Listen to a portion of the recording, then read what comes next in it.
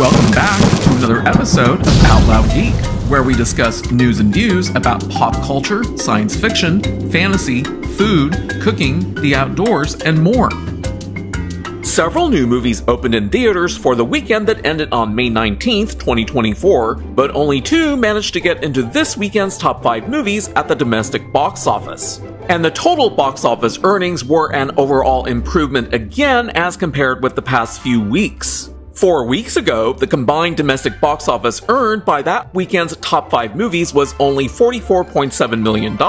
which was less than the $45 million domestic opening weekend box office that Ghostbusters Frozen Empire earned when it opened 8 weeks ago. 3 weeks ago, it was worse at only $42.2 million.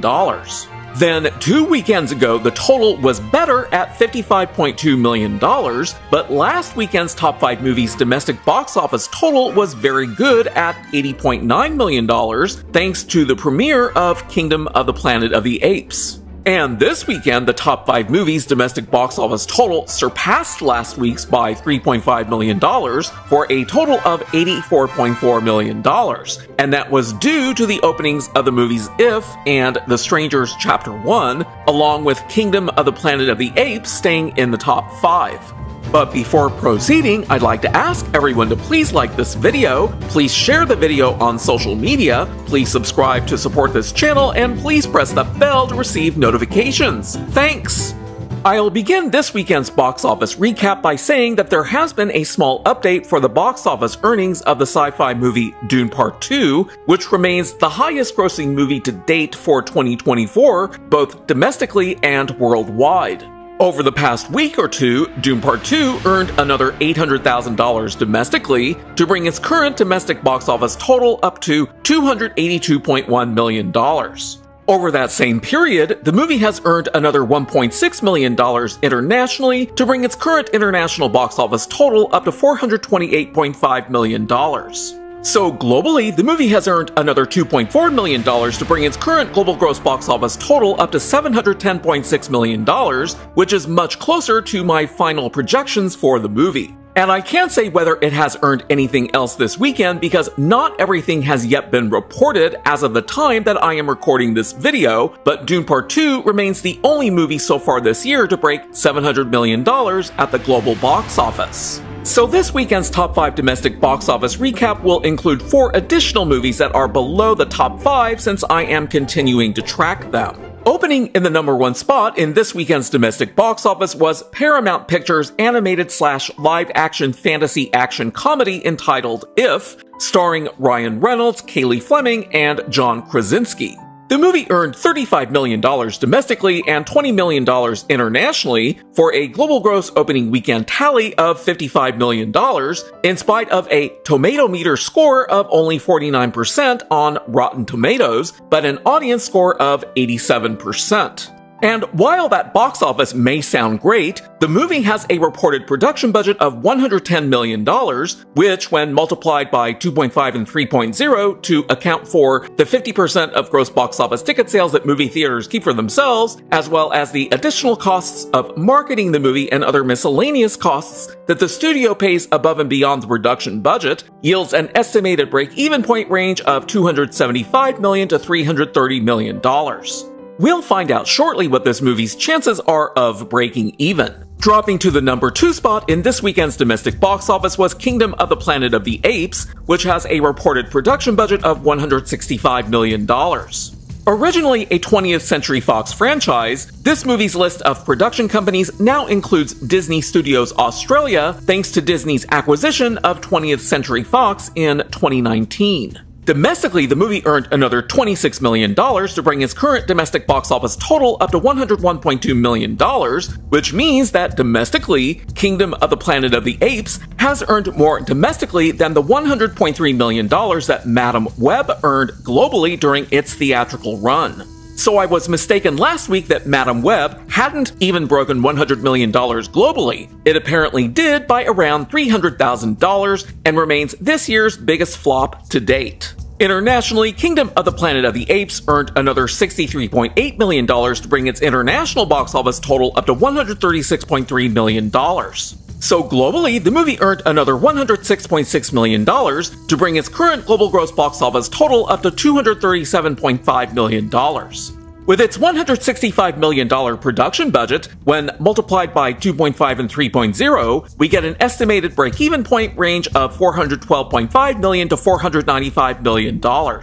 So we'll come back later in the video to see whether this movie's chances of breaking even have changed. Opening in the number 3 position in this weekend's domestic box office was another low-budget horror movie entitled The Strangers Chapter 1, which has a tomato meter score of only 14% on Rotten Tomatoes and an audience score of 40%. But in spite of those very poor ratings, the movie earned $12 million domestically, but no international box office has yet been reported. Dropping to number 4 in this weekend's domestic box office was Universal Pictures' movie The Fall Guy, which has a reported expensive production budget of $125 million. The movie earned another $8.5 million domestically to bring its current domestic box office total up to $63 million. Internationally, the movie earned another $10.5 million to bring its current international box office total up to $64.6 million. So globally, the movie earned another $23.8 million to bring its current global gross box office total up to $127.6 million. But with its $125 million production budget, when multiplied by 2.5, we get an estimated mid-range break-even point of $312.5 million. We'll find out later in the video whether this movie can potentially break even or not. Dropping to the number 5 position in this weekend's domestic box office was the MGM and Amazon Studios movie Challengers, which has a reported moderately high production budget of $55 million. The movie earned another $2.9 million domestically to bring its current domestic box office total up to $43.5 million. Internationally, the movie earned another $4.6 million to bring its current international box office total up to $35.2 million. So globally, the movie earned another $10 million to bring its current global gross box office total up to $78.7 million. And with that $55 million production budget, when multiplied by 2.5, we get an estimated mid-range break-even point of $137.5 million. I'll have a few words to say shortly as to whether Challengers can potentially break even. Dropping to the number 8 spot in this weekend's domestic box office was Godzilla x Kong: The New Empire, which earned another $1.7 million domestically to bring its current domestic box office total up to $194.4 million, which maintains the movie as the second highest grossing movie domestically so far this year, behind Dune Part 2. In comparison with the other Godzilla franchise movies produced by Legendary Pictures and Warner Bros., Godzilla x Kong: The New Empire is currently the second highest grossing movie domestically for the franchise. Internationally, the movie earned another $2.5 million to bring its current international box office total up to $369.3 million. So globally, the movie earned another $5 million to bring its current global gross box office total up to $563.7 million, keeping it as the second highest grossing movie worldwide behind Dune Part 2. And within the Godzilla and Kong movies being produced by Legendary Pictures and Warner Bros., Godzilla x Kong: The New Empire is now the highest grossing movie for the franchise without taking inflation into account. And because this movie is in its final days or weeks for its theatrical release, I'm not going to continue projecting what its final domestic and global gross box office might be, since its earnings aren't going to be that large going forward. But with its reported production budget of $135 million, when we multiply it by 2.5 and 3.0 respectively, we get an estimated break-even point ranging from $337.5 million to $405 million. Thus, Godzilla x Kong: The New Empire has definitely made bank. Dropping to 11th place in this weekend's domestic box office is Alex Garland's dystopian action movie Civil War, with its moderately high production budget of $50 million. Domestically, the movie earned another $1 million to bring its current domestic box office total up to $67.3 million. Internationally, the movie earned another $6.4 million to bring its current international box office total up to $44.3 million. So globally, the movie earned another $8.5 million to bring its current global gross box office total up to $111.6 million. Dropping to 13th place domestically this weekend was Kung Fu Panda 4, which earned another $950,000 to bring its current domestic box office total up to $192.7 million, keeping it as the third highest grossing movie domestically so far this year, behind Dune Part 2 and Godzilla x Kong: The New Empire. Internationally, the movie earned another $4.5 million to bring its current international box office total up to $342.6 million. So globally, the movie earned another $6 million to bring its current global gross box office total up to $535.2 million, keeping it as the third highest grossing movie worldwide for 2024 to date, behind Dune Part 2 and Godzilla x Kong: The New Empire. Dropping to 14th place domestically this weekend was Ghostbusters: Frozen Empire, which earned another $435,000 to bring its current domestic box office total up to $112.1 million. Internationally, no earnings were reported this week, so the current international box office total remains at $87 million. So globally, the movie earned another $766,000 to bring its current global gross box office total up to $199.1 million.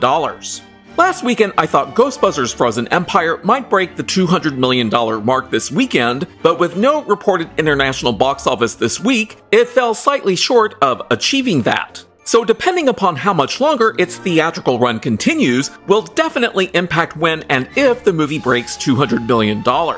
But since this movie is quickly approaching the end of its theatrical run and its weekly earnings are shrinking fast, I won't be continuing to project what the movie's final domestic and global gross box office earnings might be. So with its reported production budget of $100 million,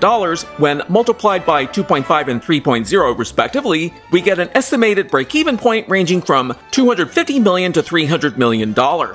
Thus, Ghostbusters: Frozen Empire is still a flop, with current losses in the range of $50.9 million to $100.9 million in global gross box office revenue, which, when divided by 2 to account for the 50% of gross box office ticket sales that movie theaters keep for themselves, means that the production companies behind it, which include Sony and Columbia Pictures, currently stand to lose anywhere from $25.4 million to $50.4 million.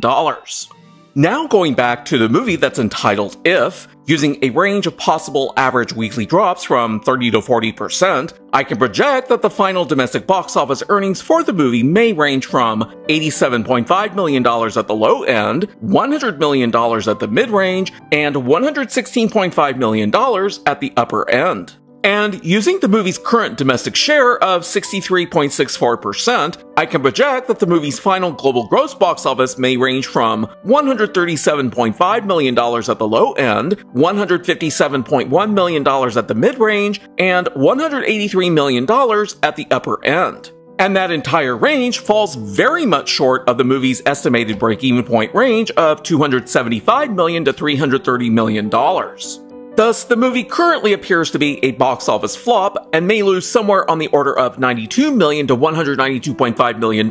in global gross box office revenue, which, when divided by 2 to account for the 50% of gross box office ticket sales that movie theaters keep for themselves, means that Paramount Pictures currently stands to lose somewhere on the order of $46 million to $96.3 million, which is similar to the losses that Madame Web has. Going back to Kingdom of the Planet of the Apes, this is the fourth movie in the franchise's current form that has an average weekly drop of 34.71% and a standard deviation of 3.65% to create a range of possible average weekly drops from 31.06% to 38.36%. And using that range, I can project that the final domestic box office earnings for Kingdom of the Planet of the Apes may range from $170 million at the low end, $181.7 million at the mid-range, and $196.1 million at the upper end, which remains on par with what the previous movies in the franchise have earned domestically without taking inflation into account, but is an overall higher projection than last week's. The movie's domestic share dropped slightly to 42.62%, but that's still more than 2 standard deviations above the franchise's current average domestic share of 32.29%, with a standard deviation of 4.55%. But using that domestic share, I can project that the movie's final global gross box office revenue may range from $399 million at the low end, $426.4 million at the mid-range, and $460.1 million at the upper end, which means that there is now a much higher chance that Kingdom of the Planet of the Apes might break even, provided it can continue to maintain enough box office earnings going forward. Naturally, we'll have to wait and see, but based on the current projections and the movie's estimated break-even point range of $412.5 million to $495 million, Kingdom of the Planet of the Apes currently stands to lose anywhere from $0 to $96 million in global gross box office revenue, which, when divided by 2 to account for the 50% of gross box office ticket sales that movie theaters keep for themselves, means that Disney and 20th Century Fox stand to potentially lose somewhere on the order of $0 to $48 million. Going back to The Fall Guy, using a possible range of average weekly drops from 30 to 40%, I can project that its final domestic box office revenue may range from $82.9 million at the low end, $87.6 million at the mid-range, and $93.8 million at the upper end, which is a more narrow projected range than last week's. But with its current domestic share of 49.38%, which is higher than last week's, I can project that the movie's final global gross box office revenue may range from $167.9 million at the low end, $177.5 million at the mid-range, and $190.1 million at the upper end, which is a more narrow and lower overall range than last week's projections. So with its estimated mid-range break-even point of $312.5 million, as I calculated earlier in the video, the movie is a flop and stands to lose somewhere on the order of $122.4 million to $144.6 million in global gross box office revenue, which, when divided by 2 to account for the 50% of gross box office ticket sales that movie theaters keep for themselves, means that Universal Pictures stands to lose around $61.2 million to $72.3 million. Going back to challengers, using a possible range of average weekly draws from 30 to 40%, I can project that its final domestic box office revenue may range from $52.1 million at the low end, $54.2 million at the mid-range, and $56.2 million at the upper end, which is more narrow than last week's projected range with no appreciable increase or decrease overall. With its current domestic share of 55.28%, which is nearly the same as last week's, I can project that its final global gross box office revenue may range from $94.3 million at the low end, $98 million at the mid-range, and $102.8 million at the upper end, which is a more narrow range than last week's projection with no appreciable increase or decrease. So with its estimated mid-range break-even point of $137.5 million, which is obtained by multiplying the movie's $55 million production budget by 2.5, the movie is a flop and stands to lose somewhere on the order of $34.7 million to $43.2 million in global gross box office revenue, which, when divided by 2 to account for the 50% of gross box office ticket sales that movie theaters keep for themselves, means that its studios stand to lose around $17.4 million to $21.6 million. Going back to Kung Fu Panda 4, using the franchise's average weekly drop of 28.52%, I can project that the final domestic box office earnings for the movie may be around $196.4 million, which is nearly the same as last week's projected mid-range value, and keeps it as the second highest grossing movie domestically for the Kung Fu Panda movie franchise. But the movie's domestic share did slightly drop again to 36%, so I can project that the movie's final global gross box office will probably be around $545.6 million, which is similar to last week's projected mid-range value. Given that Kung Fu Panda 4 has a production budget of only $85 million, when multiplied by 2.5, we get an estimated mid-range break-even point of only $212.5 million. Going back to Civil War, which is the last movie that I'll be talking about in this video, with a $50 million production budget, when multiplied by 2.5 and 3.0 respectively, we get an estimated break-even point ranging from $125 million to $150 million. Using a range of possible average weekly draws from 30 to 40%, I can project that the movie's final domestic box office may range from $70.2 million at the low end, $70.9 million at the mid-range, and $71.8 million at the upper end, which is a more narrow range than last week's projection. Using the movie's current domestic share of 60.3%, which is lower than last week's, I can project that the movie's final global gross box office revenue may range from $116.5 million at the low end, $117.6 million at the mid-range, and $119.1 million at the upper end, which is slightly higher than last week's projected range but remains below what this movie needs in order to break even. Thus, it remains likely that Civil War is going to flop, but not by a lot. Thus, the newly released movie If joins Ghostbusters Frozen Empire and The Fall Guy as definite flops, while Kingdom of the Planet of the Apes may have a reprieve from flopping, but Civil War and Challengers remain likely box office flops. But Dune Part 2, Godzilla x Kong The New Empire, and Kung Fu Panda 4 are all profitable box office successes. Thanks for watching today, and a huge thanks to everyone who has subscribed to our channel. We appreciate your support. If you enjoyed this video, please press the like button, and please feel free to share a comment. If you'd like to help support this channel, please press the red subscribe button, and please press the bell to receive notifications for new content. You can also find us on Facebook, Instagram, Threads, and Twitter by clicking on the links in the description. Until next time, this is Out Loud Geek.